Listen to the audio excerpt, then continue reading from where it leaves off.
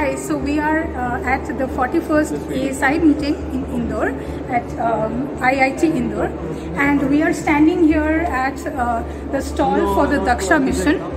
And so let us hear from the volunteers what we want to explore in this. Hi, I'm Gaurav Baratkar from IIT Bombay. I'm a 4th year PhD student working on this mission, and that brings me to the mission. So Daksha is a proposed X-ray space telescope where we will be detecting a lot of transient objects. Transient objects are these bright flashes that last for a very less duration, and these are all coming from different types of sources like merging neutron stars, collapse of stars, and so on. This is Daksha, where Daksha will be the world's most sensitive transient hunting space telescope.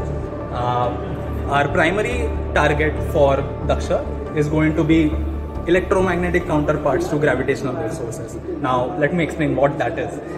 When you have two neutron stars going around each other, what they do is they emit gravitational waves, and along with that, when they come close, they merge and they explode, and you launch jets, and the first photons that come out of these jets are called gamma ray bursts, and we want to detect those photons. The first photons that come are in X-rays, and that's why we are wanting to build this X-ray space telescope, which will be the world's most sensitive telescope. So here what we are showing in this poster are all the science cases, are all the interesting science sources that we will be seeing using Daksha, and not just the gravitational wave counterparts, not just the gamma ray bursts. We will be looking at fast radio bursts. These are very small duration radio transients.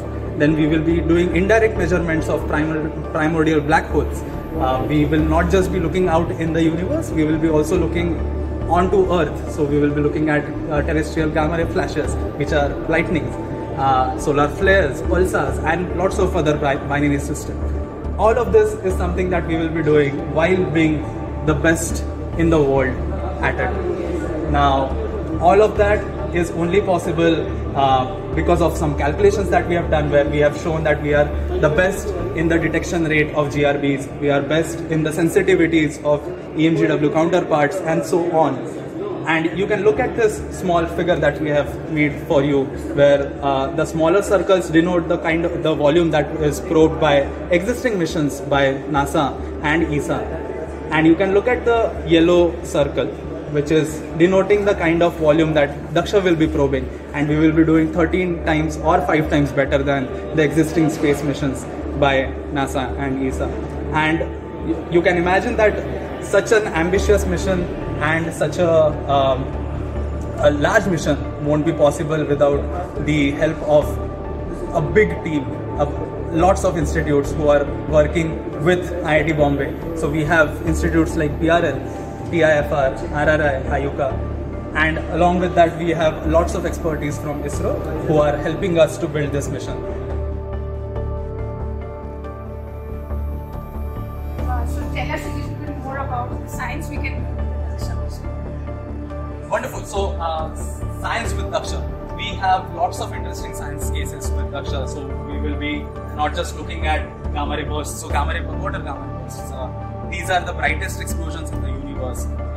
So when two neutron stars go around each other and they merge and then they explode, they send out these gamma rays that we are able to detect using Daksha.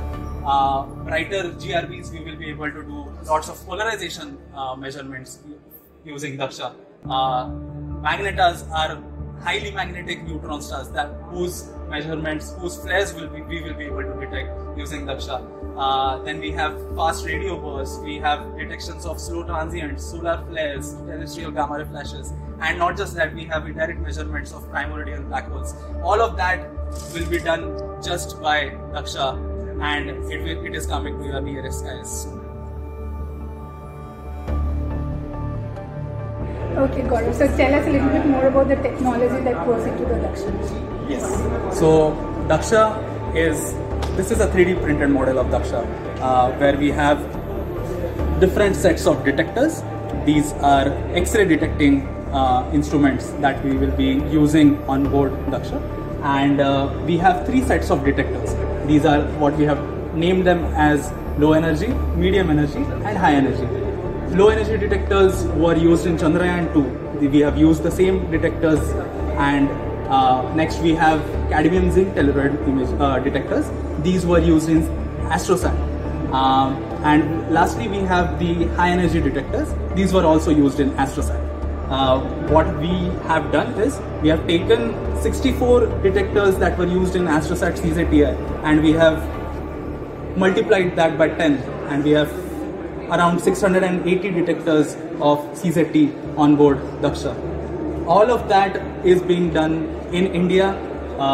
You can imagine that to get the data out of those 680 detectors, we'll need a big team that needs to read out all of that data. And we have our collaborators at IIT Bombay, at PRL, at TIFR, who are doing lots of great work. You can look at this figure where we have recently achieved a 4 detector readout, where we have 4 detectors on the PCB, and we were able to get a lot of good data from it, and that is basically what Daksha is all about. Thanks a lot for those explanations. Now I'm really curious to see what Daksha actually looks like. So that's a great question. Daksha actually looks like this, and but indeed it will be 10 times larger than this. This is a 1:10 scale down model of Daksha that we have recently 3D printed, and you can see the small dots on this model. Each of these small dots are the CZT detectors and other sets of detectors, and you can see here this is the actual size of the detector. These are X-ray detectors that are actually used in medical imaging, and we have taken around 20 of them to put it in this box. We are calling this as the medium energy detector box, and you can see that these are the 20 CZT detectors that we will be having, and all of that makes one such box. But on the actual Daksha payload, we will be having 17 such boxes. So you can imagine 17 into 20, we have lots of detectors on board. And so what we have here is the actual Daksha rendering. And so far you have looked at how Daksha looks in a scaled down model. But you can go to our website to look at actual animations of Daksha, and this is one of the renderings that a team at IIT Bombay actually made, where you can see how Daksha will look like in space. And not just that, on our website we have a lot of other content for you, where you can download all of these nice cutouts. You can cut through these pages, and you can build your own Daksha at your home, and you can even put some lights in this, and you will have a cool Daksha lantern at your house. Apart from that, we have a lot of other things at our website, but more than that, keep an eye out for your nearby local colleges, tech fest. You can come to IIT Bombay at any time.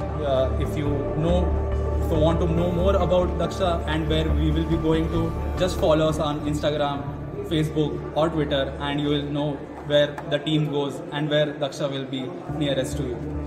Thanks a lot, Gaurav, for this wonderful explanation. So we at LIGO-India are definitely looking forward to this mission. So do keep an eye out on both the LIGO-India webpage and the Daksha website for more videos. Thank you.